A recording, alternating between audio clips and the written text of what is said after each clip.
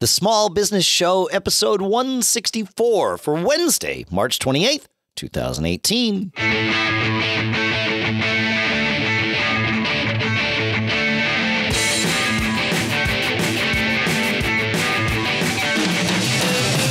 Greetings, folks, and welcome to the Small Business Show here at businessshow.co.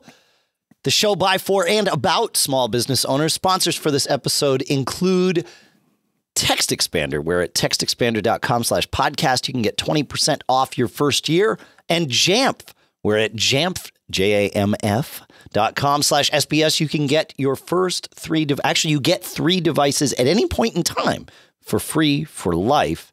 We'll tell you what that means in a little bit. Here in Durham, New Hampshire, I'm Dave Hamilton.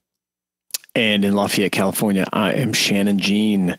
How are you, man? I'm good. I'm a little cold, but I'm good. Yeah, you had a heat issue. I'm having a heat issue. Yes, I saw a request for a space heater on Facebook. That's right. You know I guess my wife posted it just generally on Facebook. I posted mine. Yeah. We have a private group or a closed group, whatever the Facebook calls it. There's no privacy over there, but it's a closed group. Absolutely. For our neighborhood.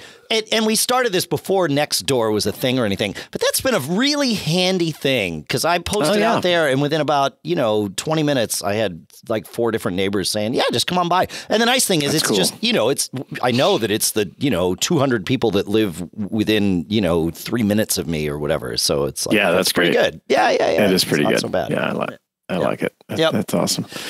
Very cool. Well, hey, after last week's show, we were talking, as we often do, as after the show wraps up and we start chatting and then something comes up, and we got on the topic of legal stuff and mediation and arbitration. I even teased that a little bit in the episode. Right, I had an interesting experience where I learned something I didn't expect to learn, which is the best. So we're going to talk about that today. We're going to talk about the differences in mediation and arbitration, how you may be involved in those, and then we've each got, of course, because we've been in business for a long time, we've each got stories about these that we would love to share with, we're going to share today. But we would love to share them. Yes, that's right. And we're going to do it. So let's start. Let's talk about, you want to jump right in and talk about the differences between the two? Yeah. Cool. Yeah, for sure. Yeah. So, I mean, from my perspective, arbitration, one of the biggest things, it can be binding most often when it's in like contracts and things. Like when you click lots of terms and conditions, maybe even on Facebook or wherever you're using, oftentimes there's binding arbitration clauses in there that are really meant to avoid litigation, right?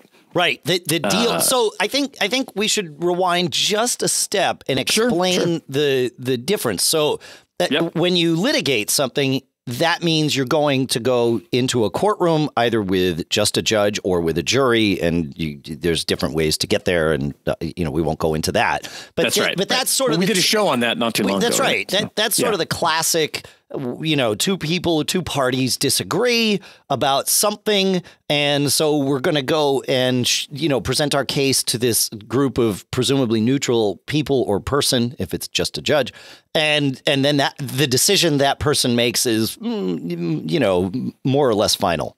Because there's always, you can potentially appeal and that sort of thing. But you're turning it over to somebody else. Whereas mediation and arbitration, I'm taking the binding thing out of there, but I think most arbitration is binding. That's usually the difference. But that's something where you go to a lawyer's office or a mediator's office, and you sit in a conference room, and potentially the other party is there, whether or not they're in the same room. We'll talk about that in a minute, but everybody's there and everybody speaks their piece. And then the goal is to get everyone to try and agree willingly, voluntarily, without it being binding, it's up to the two parties to come up with an agreement, and maybe trying to reach a common solution that everybody can live with, right? And the person that's paid as a mediator is there to sort of ease that process along in whatever method. It's a conflict resolution thing. It's like marriage counseling, I guess. Yeah. So and if you find yourself in a legal situation and you're going up to proceeding and going, hey, we're going to go to court and everything, you will be pushed into a one of these things to try to get it resolved before you go to trial. The judge may mandate it. Yes. That says you have to at least try and fail non-binding mediation before I will let you, walk past the bar here and present take your my case time in my courtroom. Time is the major thing that judges and the courts are concerned about. So they want to keep you out of there, even if you've had a lawsuit filed against you or you filed it against someone. Doesn't matter.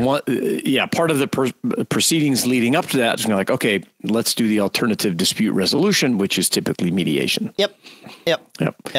You got it.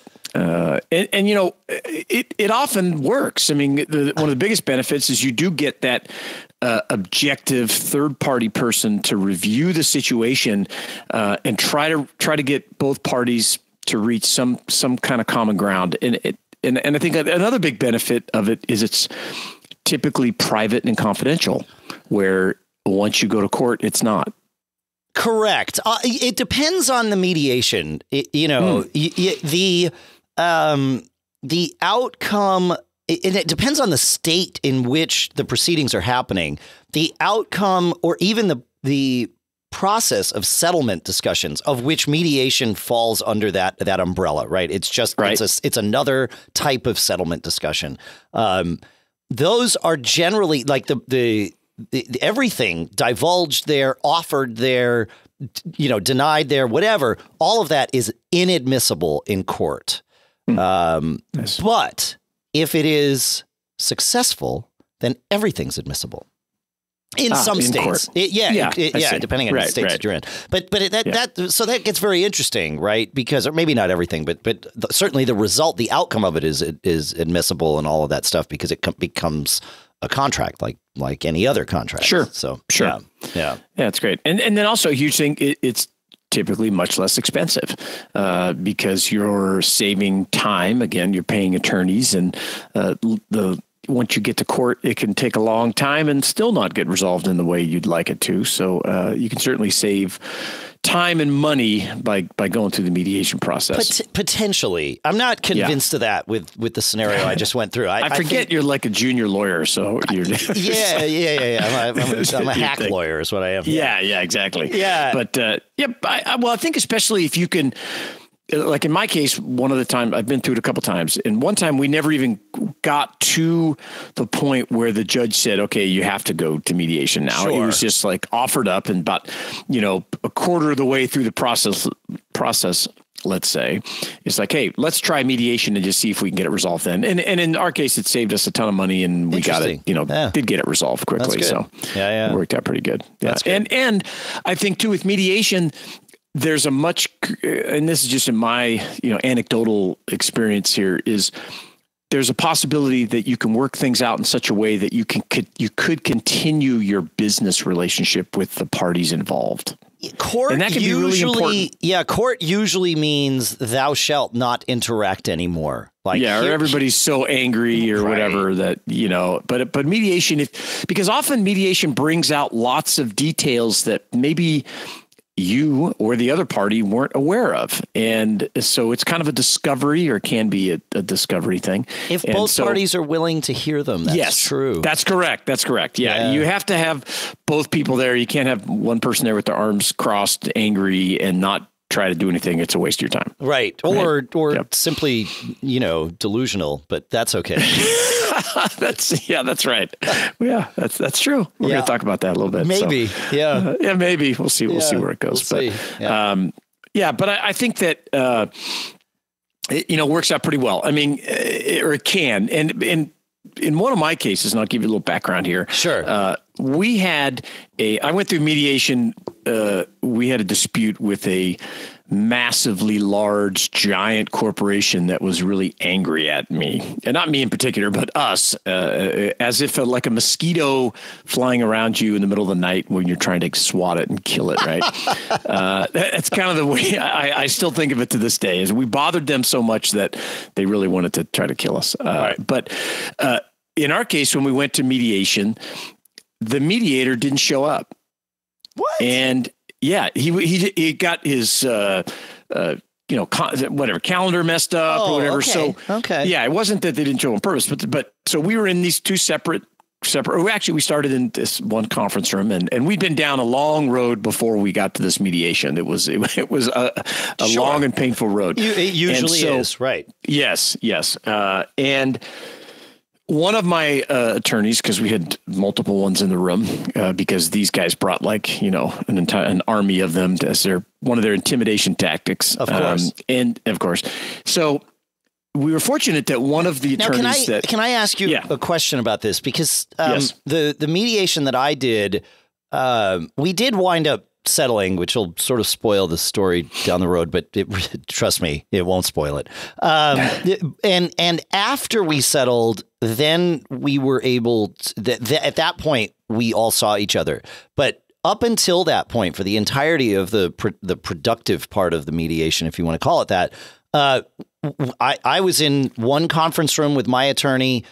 The other party was in another conference room, obviously with their counsel, and then the mediator bounced back and forth, trying to, as I quantified it, you're just going back and forth telling each other, telling either party the lies that the one just asked you to tell them. Right. Here's what I'll take. It's like, yeah, really? Yeah. Okay. But so we never interacted. And I got the feeling that was a decision made by the mediator for this particular set of circumstances and people.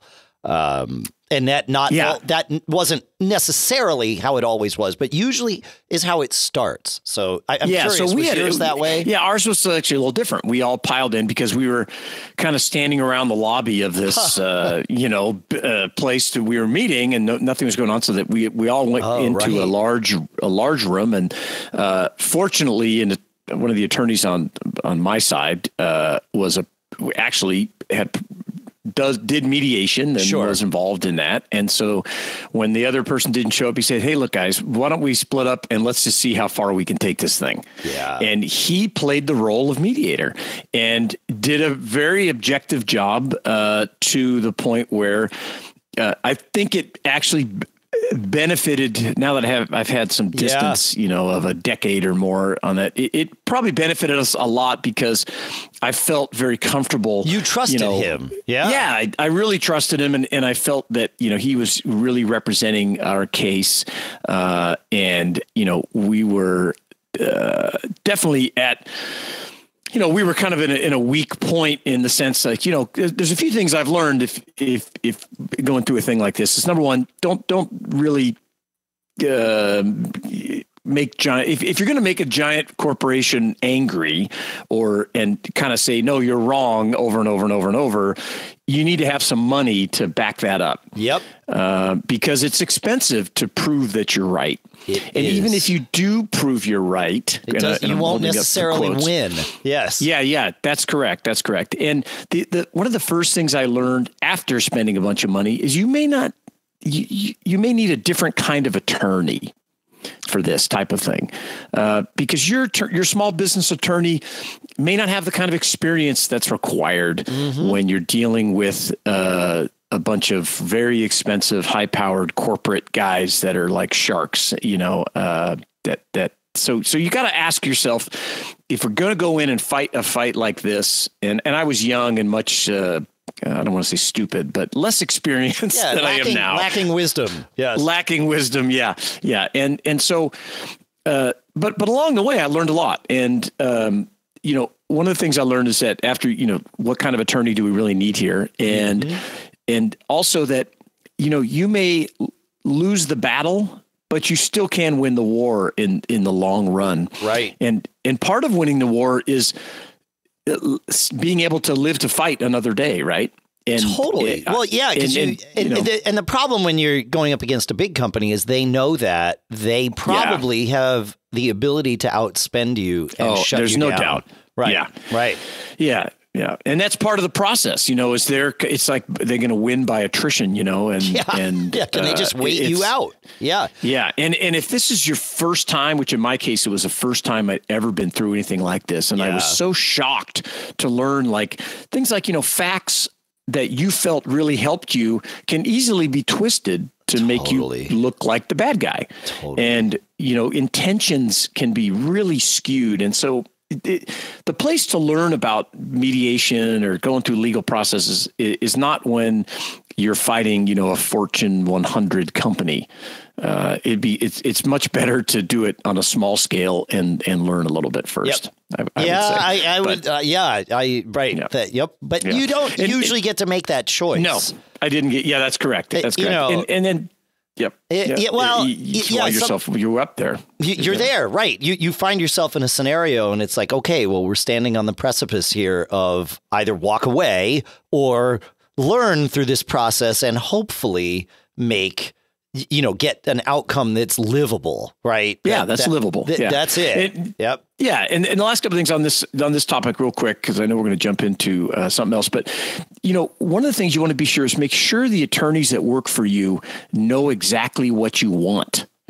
I felt like one of the things that I didn't do a good job of was really conveying to them what we were trying to get out. I know I wanted to win, but after going through it, I realized that winning was a broad statement. It's a broad statement. Yeah. Rarely rarely do you win 100%, even if you go to court, right? I mean, it's possible. And I've actually been in those scenarios where it has happened. Sure. But it's, first of all, it's rare. And secondly, it might not, even winning 100% might not get you what you really want or need coming out of it. So you really need to examine that. Yeah. Yeah. And ask yourself and then communicate to your team. And that last 10% that you really want may be so expensive for you to get that it's not worth it. That's so funny that's what you say. Yeah, and I think you have a story related to that too. But I do. Yeah. So that's my huge giant corporate story. And lastly, try not to be intimidated. It's really hard, but they're going to play all kinds of games with you because that's what it is to a lot of these guys that are on the corporate hourly payroll making $500 or $1,000 an hour.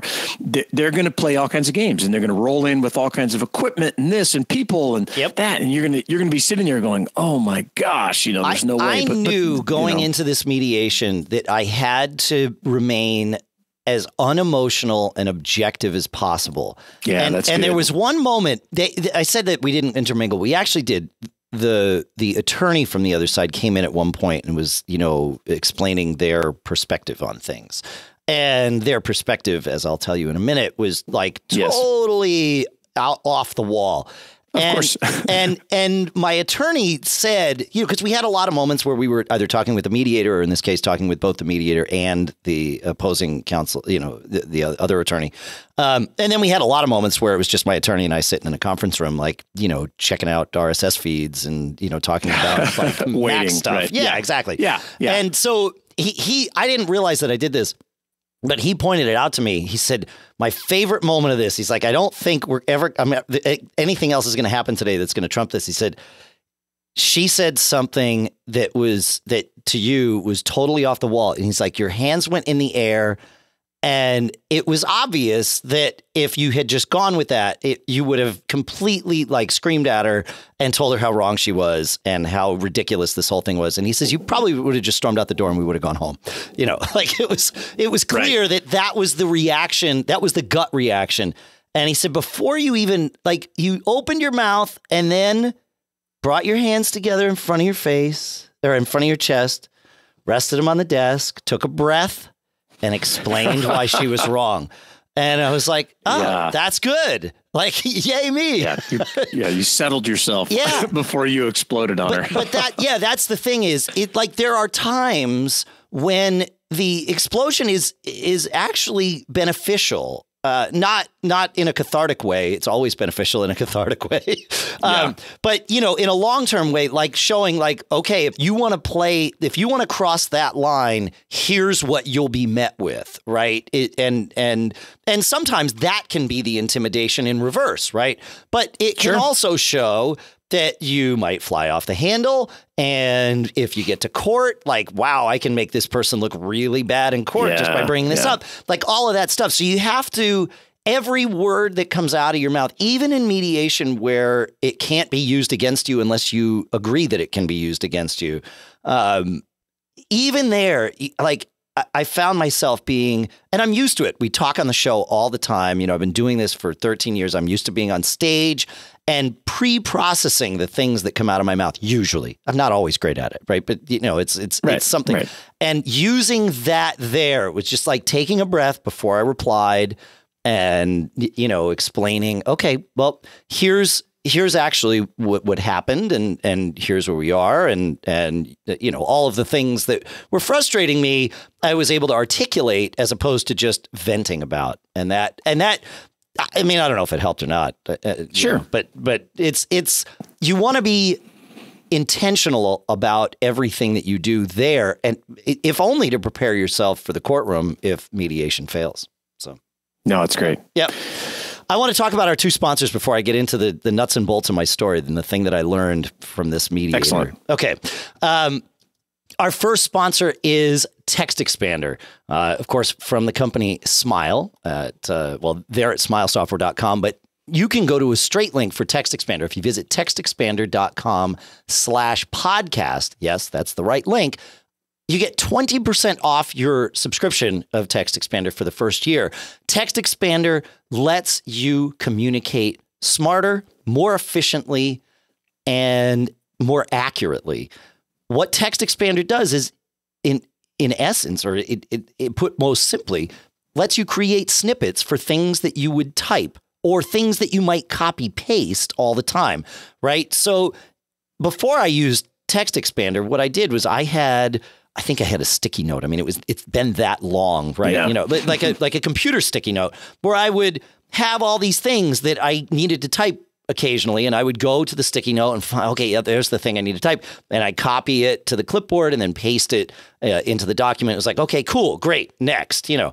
And what Text Expander lets you do is invoke those with just a keystroke. So you don't have to go to the document and copy and paste. It does all the copy pasting for you from its library that you've created. And you can create things very easily. Like if you type something and you're like, that is the magic phrase. The next time a customer emails me with a similar question, I want to say this exact thing. You just highlight it, copy it, go to your menu bar and say, create a snippet from this selection, and then boom, it creates it. You can assign a little keyboard shortcut to it, and then you're off to the races. That's it. Next time you need it, just invoke the keyboard shortcut. If you can't remember the keyboard shortcut, you just go to your Text Expander library and tap it. Works out great and works really, really well. It's something awesome. I know you use it. I use it. It is an app that I couldn't possibly live without these days. It's just, for business, for personal stuff, for everything. So you got to check it out. Go to textexpander.com/podcast and you can download it there and start messing with it. And then that'll get you 20% off your first year when you inevitably sign up. Yeah, do it. And then thank us later. Thank us later. Yeah, that's right. Yeah. Our second sponsor is Jamf at jamf.com/SBS. That's where you can sign up for Jamf Now, which is their device management solution for all your Apple devices at work. So you've got an iPhone that's yours and, maybe an iMac and an iPad or something. And that's fine. And it's easy enough for you to manage your own devices. Maybe. But as soon as you start having other people for whom you are the responsible person, even if you're not a tech support type of person, oftentimes as the business owner, that job falls to you. And Jamf Now makes it super easy to do things like configuring the Wi-Fi settings, setting up email settings, deploying applications, protecting sensitive company data, even remote locking or wiping a device. And yeah, that's the thing. with Jamf Now, all of this stuff that I mentioned can be done remotely. So let's say you run a virtual company like I do, but you might have a couple of salespeople spread across the country. If they need help setting up their email, you can put in what you know to be the company credentials and everything into Jamf Now, and it pushes them across the ether to their devices wherever they are, and boom, magically these settings are there. And then they work, and there's no, hey, copy this in, or, listen, like type in what I'm telling you. Like that stuff gets very, very tedious and is inefficient, especially when you need to do this for multiple devices, because you can do it all at once for many devices and group things. Really, really cool stuff. And as I said at the beginning of the show, you get 3 devices for free just by signing up at jamf.com/SBS. And that's not just 3 devices. And if you happen to take one of them out, well, sorry, you don't. No, you get 3 free slots for devices, and you can use any devices you want in those slots. And then when you go over 3, you're just paying $2 a month per device over 3. So it's a great deal, and you can get started. Even if you're a solopreneur, I recommend getting started with this now, especially if you're the person that your family members come to for help. Put your family members' phones on a Jamf Now account, right? And just learn how it can work for you, so that when you get to that point with your business, you realize, whoa, I don't need to hire somebody to do this. I can do it with Jamf Now. I already know what to do. Jamf.com, jamf.com/SBS is where you go to do that. Yeah? Yeah. What I love about both these apps is, they make you, especially as a small business owner, they help you automate and, push whatever you need across these devices, or whether it's the text from Text Expander or settings and email and all this kind of stuff from, different devices that you're managing, make your business look awesome. It's great. It makes you look, I don't want to say bigger than you are, but more more organized, professional. More can professional. We say? Yeah, for sure. Yeah, organized, professional, and standardizes things across multiple devices. Yep. That really helps you to focus on what's more critically important to you during the day. It's awesome. Cool stuff. Thanks to both Jamf and Smile with Text Expander for sponsoring this episode. All right. Cool. So I was in mediation last week. Or maybe the week, I don't know, whatever it was. Very, very recently. And this was a dispute that I never thought would be resolved, because we had resolved it several times, and only to have the other party change their mind. Is really the best way to say it. Didn't like the way the outcome, wanted things to be different. And this was sort of why we got into a dispute in the first place, without going into all the nitty gritty that's sort of irrelevant and boring to all of you. But that was sort of the issue. So this wasn't really a surprise. It was just an extension of the frustration. And the judge we had a court date, coming right up, but the judge said, as we said before, you got to go to mediation. So I was like, okay, well, this all happened in Texas. I decided, fine. They asked me if there was one day they could do mediation, and it happened to be in the middle of South by Southwest. And I said, you know what? Fine. I'll go to South by Southwest. I'll make some lemonade here. I'll cut out a day. We'll go and do the mediation. It'll be a waste of time, but at least I'll be in Austin, and I'll have had, seen some people and gone to some shows and made, like I said, made lemonade. No problem. So we get to this mediation, and this mediator is, a seasoned pro, very, very, this is all he does, right? A lot of times, like you said, you'll have a person who's an attorney who actively represents clients, and then also, does mediation for other clients. Right. Yeah. And this guy was not that. He was in the past. He was a trial attorney, and then had just switched his practice to being entirely mediation, which is fine. No problem. And you mentioned before 2 things. You mentioned the objective third party, and I think the objective third party comes in as the uninformed third party. When you had your attorney switch, kind of on the fly to the role of mediator, that person already had a functional knowledge of at least your description of the case. Right? Sure. Yeah. Exactly. Understood what was going on. So there wasn't a ramp up period. And that's not normally going to happen because you've got the way a third party is objective is they don't know any of the things. Now, this guy came in and he made it clear, I'm not here to make the decisions. I'm not calling balls or strikes. I'm just trying to listen and see if I can find some common ground and help you two get there. It's like, okay, cool. Like, I get it. No problem. Sounds good. Yeah, sounds good. And I didn't go in. I honestly went in pretty neutral. I was sort of, I know this is going to sound crazy. I was sort of excited about having the opportunity to go to a jury trial, right? Because when am I ever going to have that option again? Like, you know, even if when somebody sues you, it's like you start the clock in years for when that might actually get to trial. So here I was, you know, weeks away from jury trial. And I thought, this is interesting. Like, this could be a little bucket list thing. I don't think the judge would like to hear that. So, but no, well, and I think it's important. And I don't know every detail about the case and everything, but I don't think there was a lot at stake. There wasn't a big risk for you to go to trial, so you could look at it a little bit differently and be like, "Oh, this will be great. It'll be an interesting experience." It'll be an experience. Yeah. I don't expect that this company we made a great product, but the way it's been managed over the past couple of years just doesn't give any indication to me that it's going to go anywhere. So this really was just an exercise and potentially protecting some, you know, future worth, but really, fine. You know, I'm not banking on that. Okay. So we get in there and the mediation was a 4-hour mediation. We did a half-day mediation, started at 1:30. And the mediator went back and forth between us and the other party, and that was fine. And there would be long periods of time where he would be with us, long periods, maybe 20 minutes or something, and then there would be 20-minute periods where he would be with them and digging in and all that stuff, which is fine, no problem. And it started out fine. He started asking sort of the big picture questions. In fact, he was even the one that said, look, we're going to focus going forward. I know that this has been going on a long time. And it was obvious he was giving a spiel that he'd given many, many times. But he's right. You know, by the time you get to mediation, you've been through the muck with this thing. Yeah. Right. And he's like, look, our goal is to find out if there's a workable path going forward. We don't need to rehash the past. And I'm like, yeah, okay, cool. And I'm kind of laughing in the back of my head because the whole reason that this case existed was because the other party wanted to rehash the past.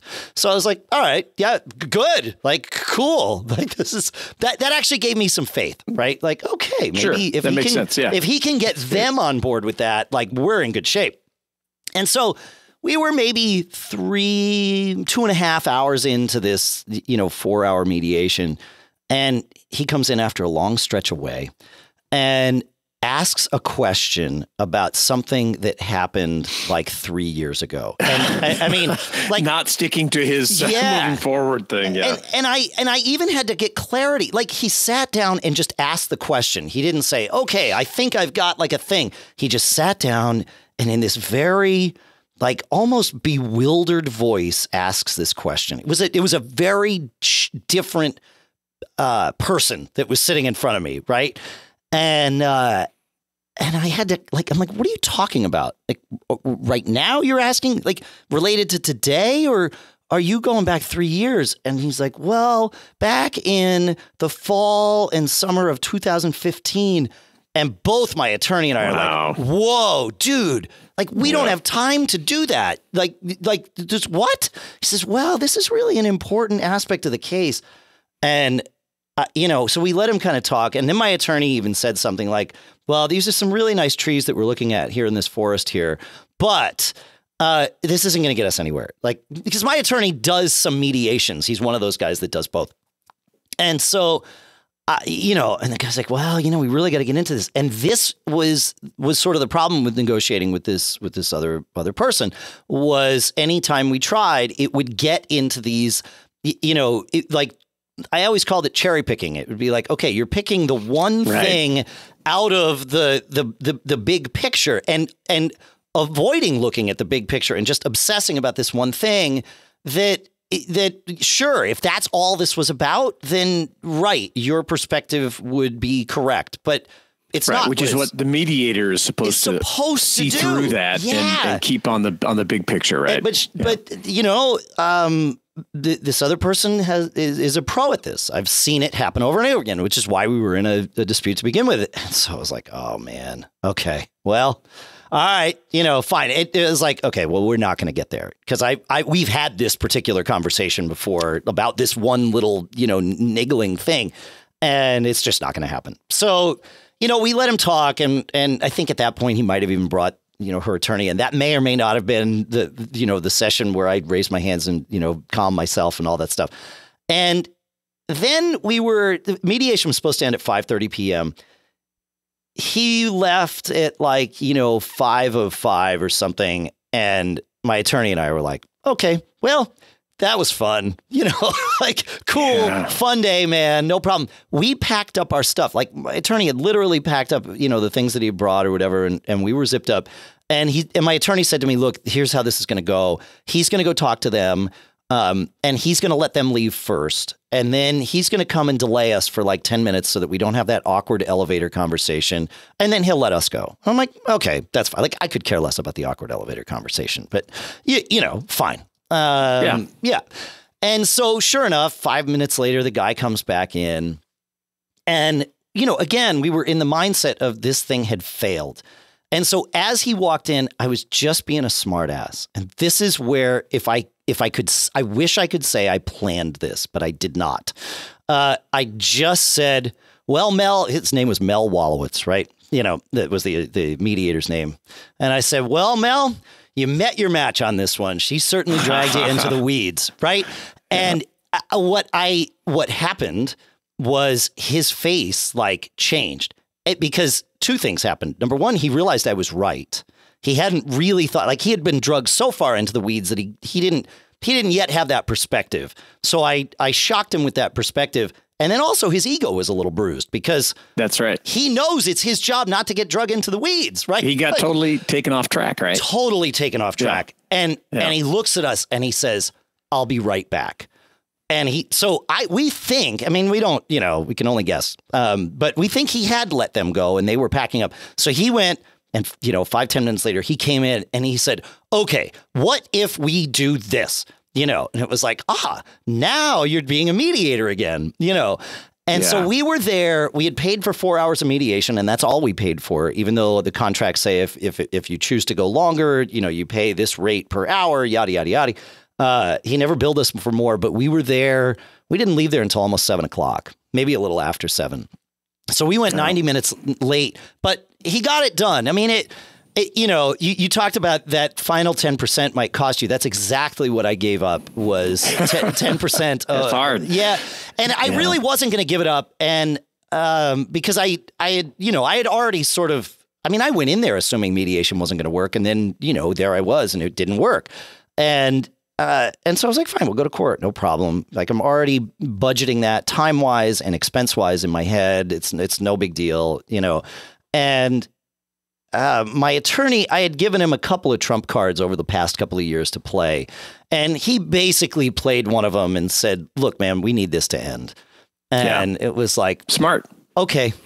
You know, I'm not going to get into the details of what those cards were, but it was, he had a little bit of power over this and it's, you know, it was 10%, like you said, you just give it up and fine. And I think that you bring up a good point is, maybe for lack of a better word or whatever, maybe this is the word, you know, our egos get involved and our pride or whatever, and we want certain things, but not even us as the person involved in the mediation, but I've had the experience where the attorney's egos get involved. Totally. And when that happens and they're, you know, in the, you know, this situation where they're trying to look good or outwit the other guy or do some kind of thing, you know who pays the price for that? Yeah, the clients, right? The client pays the price. Yep. And when I was back young and inexperienced and saw this going on, I just thought, oh, this is great. These guys are, you know, I mean, my legal experience at that time was limited to what I had seen on TV. Yeah. And I was like, oh, these guys are killing it, you know, and they're battling these attorneys back and forth and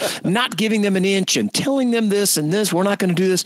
But in the long run, it did not do anything to solve this problem. Right. And it actually made it much worse because these attorneys were angry at each other, and it occurred at my expense because I was the one paying the bill. And in the end, I wound up telling the attorneys, look, I'm not going to pay. I mean, the legal bill was, well into the six figures. And I said, hey, we're not going to pay you this money. Yeah.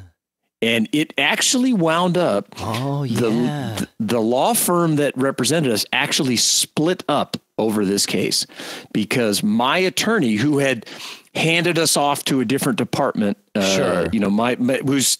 guy is still my business attorney. He's a great guy. Yep. He handed us off. He was so upset that the way they had handled this and got their egos involved in it at our expense that he and two other partners said, look, we don't want to be in business with these guys anymore. And they split up. And I didn't know this until a few years later when I went to lunch and he said, hey, I want to let you know your case was the reason. And he was like, it actually worked out really well. It worked out good for everyone, me included, because once that happened and other people got involved in the case when they saw it kind of going sideways. And then at the end, the other original group came back and said, hey, are you going to pay this bill? And I said, no.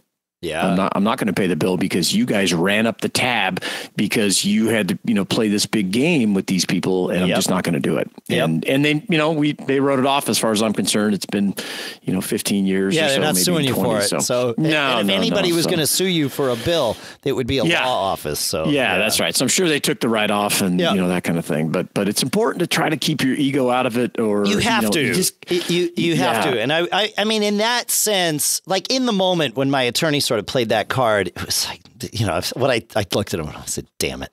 He's right. He was right. Of course. Right. Yeah, he was right. That's right. I was like, okay, fine. Yeah.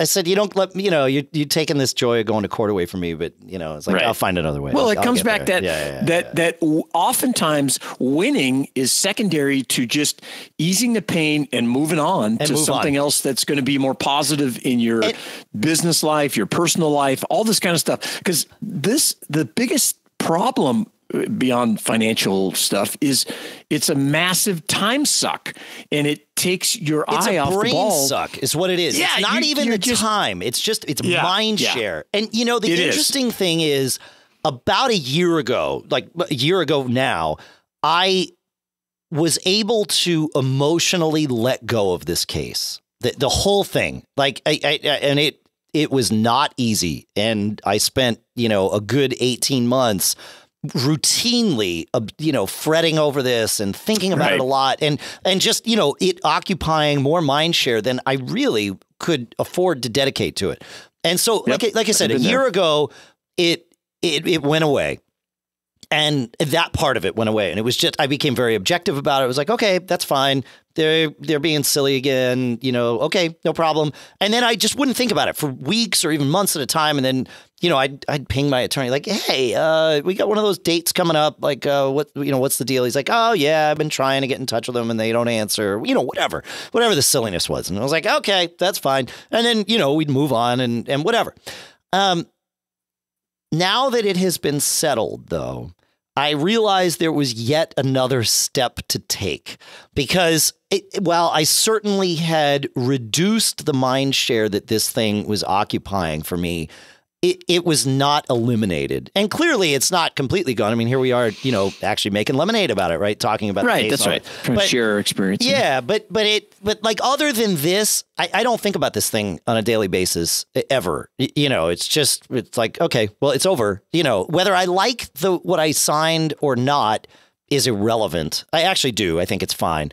Right. But it's irrelevant, right? I can't say I did have a day in Texas, like that night, I actually went out to see a bunch of bands, which was really sort of a good way for me to process all of this. Because in the moment, everything's running high, emotions, and you're exhausted and you're hungry and like all that stuff. And it was like, oh, dang it. Did I jump the gun? Did I sign that agreement before I should have signed it? Like, I know they would have signed it the way it was written tomorrow. Like, should I have slept on it? Should I? And so I had to go through that, right? Because that's just how my brain works.